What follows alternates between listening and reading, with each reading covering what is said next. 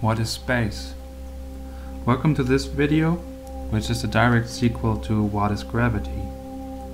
There we found out that gravity is nothing but a quality of space warp, and that space can be warped without matter, and that expansion might just be a reduction of space warp. All this is created by the same entity that creates space, time, matter and energy. Now, to dive deeper into our question of what is space, we remember the clues that our previous episode about gravity revealed. Is space warped by default? Imagine looking down a long alley of trees. What do you think that space is? The straight line of your gaze? Is it possible at all to see space? Why are we so certain that space is straight? What if that which creates space is warped like this? The same question applies to our method of measuring distances. Looking at our solar system, we measure by going the straight line, although we know that the underlying space is warped here by the sun's gravity. It is a bit like corrugated sheet metal, where we might not be able to see the corrugation at all. The next important step is the question of what is expansion. For that we go back to our cosmic horizon and ask, at what distance is the expansion equal to the speed of light? The expansion of the universe is defined by the Hubble constant, and there is an uncertainty to this number, so don't pin me down on a specific value. With that, we can calculate the distance as being 13.2 billion light years. And as long as the speed of light doesn't change, this, our cosmic horizon bubble, is constant in size, it doesn't change. We have to go on. If space is warped by default, the stretching or unfolding of it would make the universe seem to expand. If space has more than 3 dimensions, it could only appear to unfold itself, but in its own dimension it might not change at all. Let's blow up our cosmic horizon a bit. We think that space goes straight, but that what creates space might be, as discussed, warped by default. Now if this space stretches, our straight and 3-dimensional space seems to have expanded, or it seems to be more space now. Also, the space inside our cosmic horizon stayed exactly the same. If you would fill up a glass of water until it overflows, the amount of water in the glass doesn't increase too. It is unchanged. At this point, we learned an important detail and can go back to our what creates what puzzle. We said that gravity is just the quality of space warp, and now we discovered that space warp is just the quality of space. If being warped is in the nature of space, there is no need for space warp to be created by something. It's already there. Of all the things left, it is still space that is our main interest right now. So what it is for? What is space for? Well, it exists, and it is empty so that things can be in it. The mind-twisting thing about this is that space wouldn't even exist without anything in it. You can try to see that, for example, by stretching out your hand in front of your eyes and then trying to feel what's in between, because there's nothing.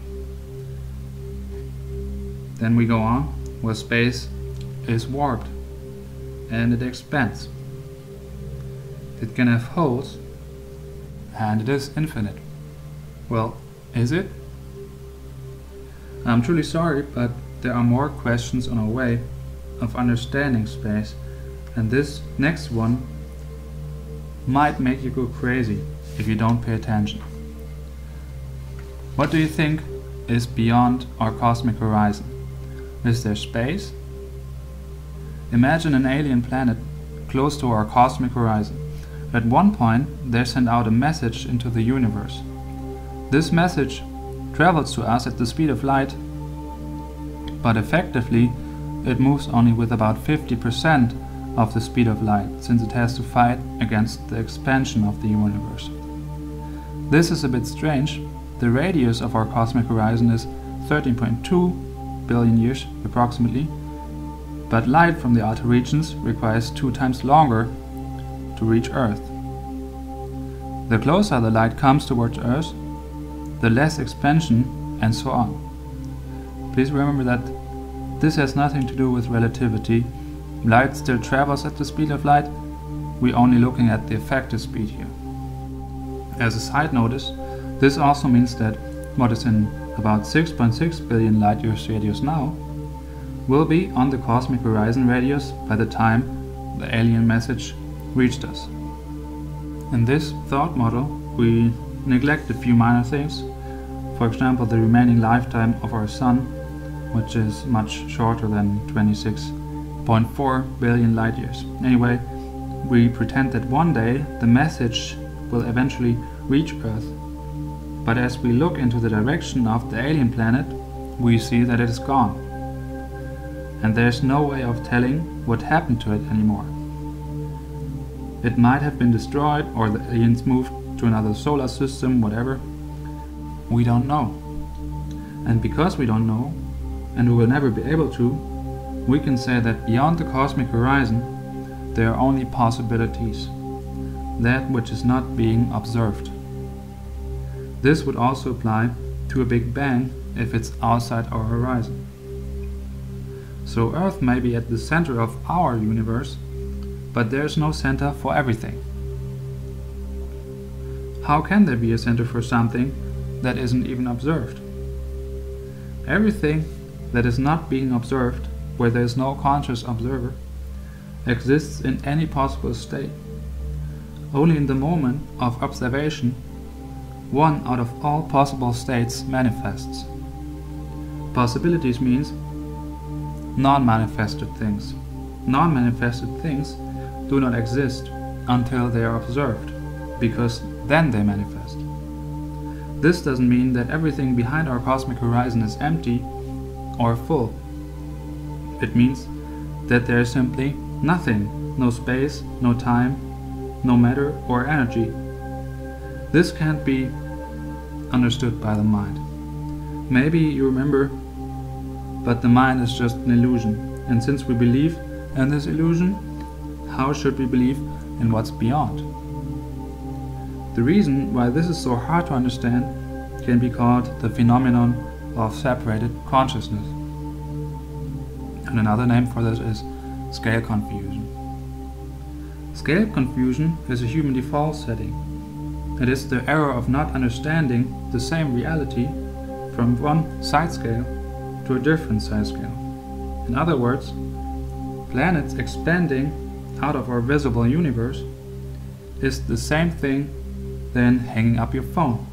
The moment you hung up the phone, the other person's life is just possibilities to you. Or imagine watching a ship taking off from a harbor. In the moment the ship is out of sight, it's merely possibilities to you. It can be totally fine, or sunk, or exploded, or abducted by aliens, and so on.